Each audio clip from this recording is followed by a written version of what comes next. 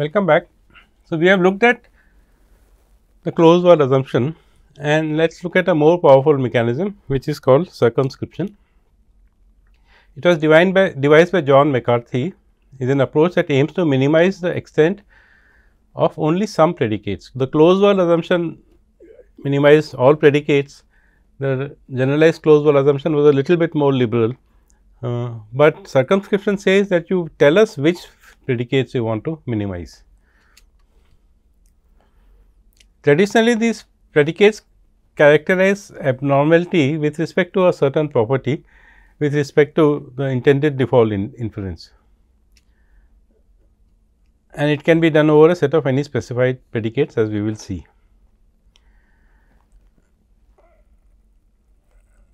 So, when we have a rule, McCarthy's approach adds another clause to the antecedent, saying that in addition to being birds, for example, the individual should not be abnormal. This clause is intended to catch the abnormal cases. So, this is a sentence in circumscription, that for all x, if x is a bird and x is not abnormal, then flies x essentially.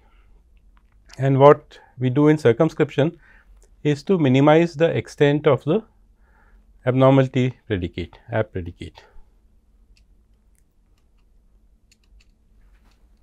So, we need to define a notion of an ordering of interpretations. So, remember that an interpretation is a domain and a mapping from the set of relation symbols, function symbols, constant symbols to the domain. So, let I1 and I2 be two interpretations such that they agree on all constants and functions of the language. We define the relation lesser than or lesser than is equal to as follows, that I1 is lesser than or equal to I2 if for every predicate P that is being circumscribed, the image of P is contained in the image of P in the second interpretation. So, I2 is a larger image and I2 is a smaller image, then we say that I1 is less than or equal to I2. And if you want strict ordering, then it should be less than or equal to and should not be the other one should not be less than or equal to the first one. Now, we can define entailment, and we use the symbol minimal, it stands for minimal entailment under the circumscription as follows, that an alpha is entailed by a knowledge base under circumscription if for every interpretation I such that the knowledge base is true in the I, alpha is entailed by normal entailment, or if there is an interpretation I prime which is strictly less than the interpretation I, and that I prime is entails the knowledge base. So, the knowledge base is true in that interpretation also. So, you can see that we are trying to minimize the interpretation, and what are we minimizing? We are minimizing only the predicates we have marked for minimization, which are the abnormal predicates.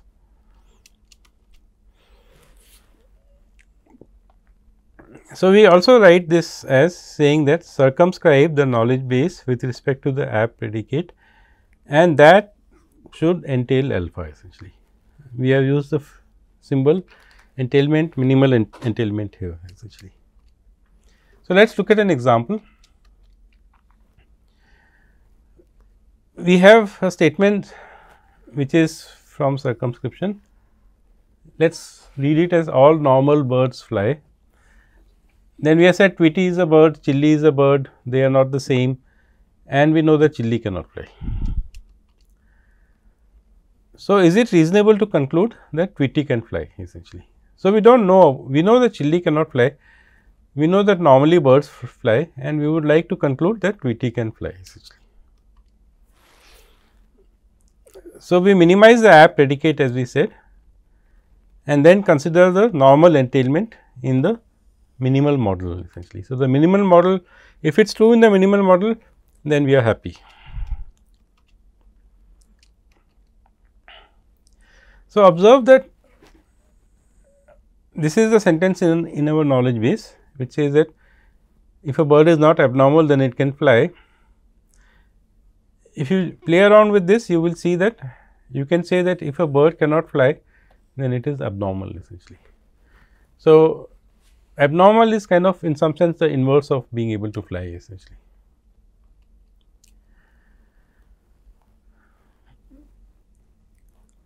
Then if we have that bird chili which is there in the knowledge base and not flies chili which is also there in the knowledge base, we can conclude that abnormal chili. So, any interpretation that we are trying to minimize of the predicate abnormal must necessarily contain chili. So, it must be present, but we do not have to have abnormal tweety, because we if we add abnormal tweety to that interpretation, then it will not be the minimal. We are only interested in minimal interpretations. So, in the minimal interpretations of abnormality, only chili will be there, and in those conditions we can infer that tweety can fly. So, remember that if this becomes true, then this feeds into this formula here. So, if you are a bird and if you are not abnormal, then you can fly, and therefore, tweety can fly.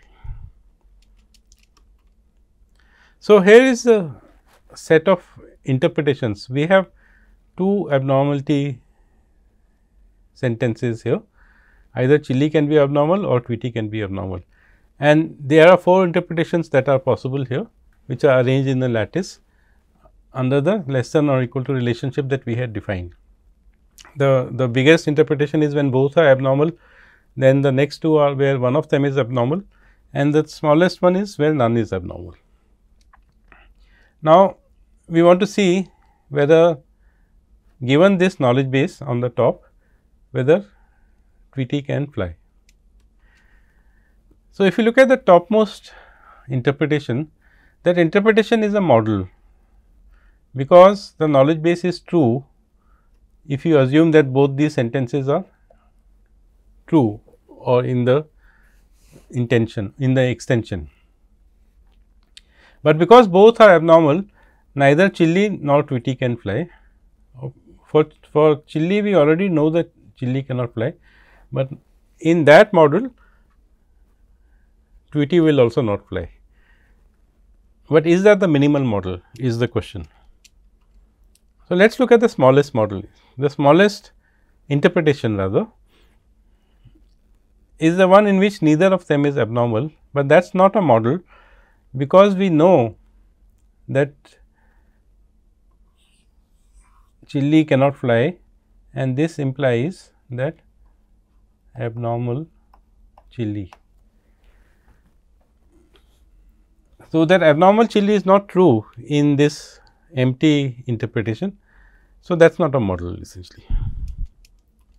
For the same reason, the interpretation in which only tweety is abnormal is not a model, because we know that chili should be abnormal. And finally, in the interpretation in which only chili is abnormal, that is a model, and it is also the minimal model, because there is no smaller model which makes the knowledge base true, and in this model tweety can fly. So, we can infer that tweety can fly. So, this gives you the idea of circumscription. Let us look at another example. Circumscription can do a little bit more. So, if you have a knowledge base in which is similar to that, but instead of saying that chili cannot fly, we have said that one of them, at least one of them cannot fly. So, as a small exercise, I will ask you to show that at least one of them is abnormal. This follows logically from the knowledge base. So, at least one of them should be abnormal. So, is it reasonable to conclude that tweety can fly or chili can fly, or can we conclude this, that one of them flies? So, we have said that we know that one of them cannot fly, but can we conclude that one of them can fly? and we are basing this inference on our general knowledge that birds can fly in general essentially. So, again we follow the same procedure, we minimize the ab predicate and see whether this follows. So, this is our knowledge base written in the bottom, and you can see that one of them cannot fly, from which I had asked you to show that one of them is abnormal, at least one of them if you read disjunction like that. So, let us look at the same set of interpretations.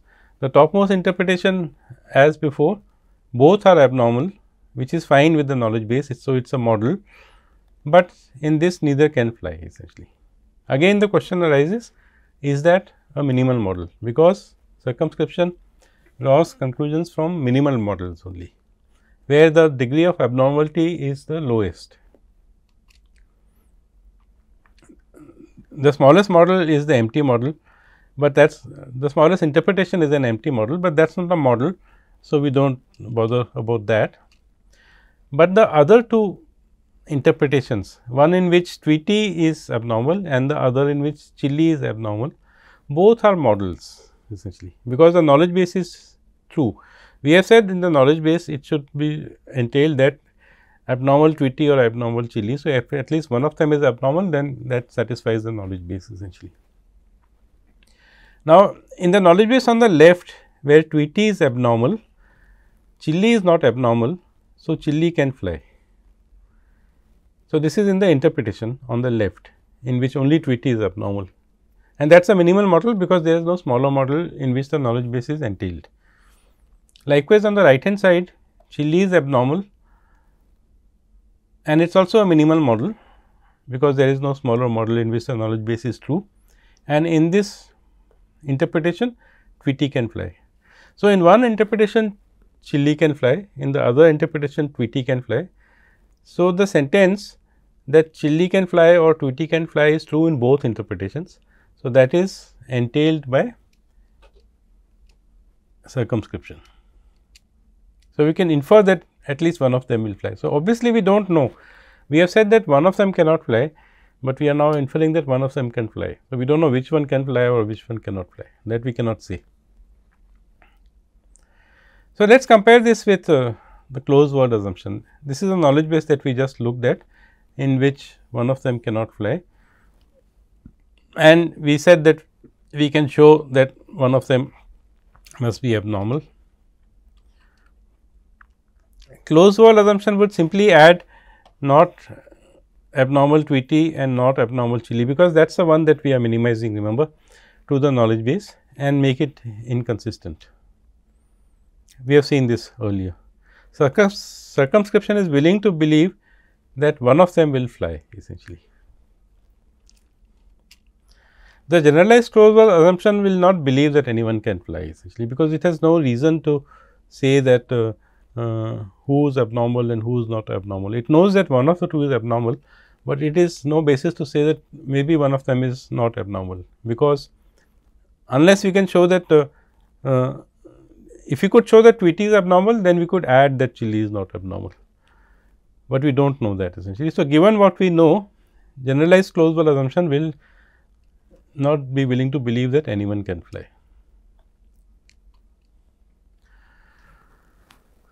So, let us talk about penguins a little bit. So, look at this knowledge base. The first part is the same, but there is an additional sentence here. It says that for all x, if x is a penguin, then x is a bird and x cannot fly. So, under this knowledge base, can we conclude that tweety can fly or chili can fly? There is no difference between the two, we can look at only one of them.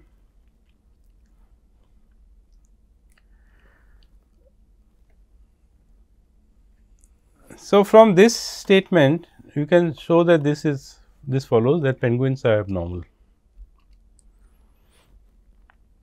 Now, for tweety and chili to fly, or even for one of them to fly, we need to minimize the extent of the abnormality predicate, and in the minimal model there are no abnormal birds, because we do not know of any abnormal birds essentially. Of course, we know penguins exist in general, and that penguins cannot fly, but we do not know of any penguin at all. So, if you are using circumscription, you would minimize the abnormality predicate, which would mean that there is no bird which is abnormal.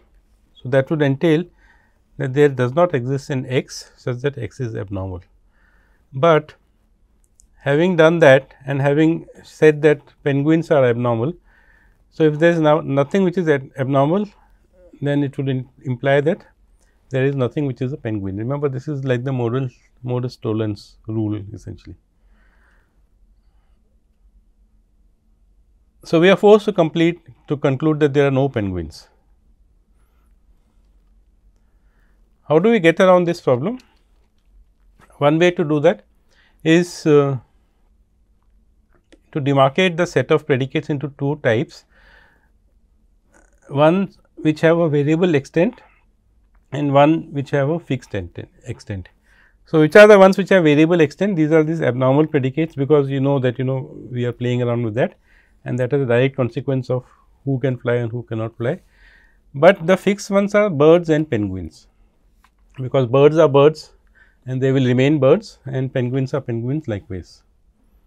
So, this will require a new form of circumscription in which fixed predicates cannot be minimized. So, let us assume that we cannot say that penguins do not exist, or that the set of penguins is 0. How do we know that tweety is not a penguin? That is the next question that will come into mind, because we do not know that, and therefore, we will not be able to infer that tweety cannot fly essentially. We know that tweety is a bird, but we do not know that it is not a penguin essentially, and we have said the set of penguins is fixed. So, either tweety belongs to that or it does not belong to that. But what we can infer, if tweety were not to be a penguin, then it could fly essentially. So, the next thing you might ask is, can we say that most birds are not penguins essentially? So, given the knowledge base that we started with, can we add the statement that if x is a bird and x is not abnormal with the respect to the property of being a penguin. So, it is a different abnormality than the one associated with flight. So, if x is a bird and x is not abnormal, then x is not a penguin. So, we are saying most birds are not penguins. So, now will tweety fly if we add this statement to the knowledge base? The answer is no, unfortunately, because we made penguin a fixed variable and we cannot minimize it essentially. So, remember that whenever we associate circumscription with a conclusion, we are playing around with the extent of both the sets.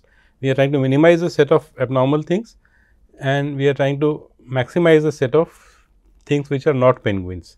But we have already said that penguins are a fixed set, we cannot change around with that. So, that is the problem with that.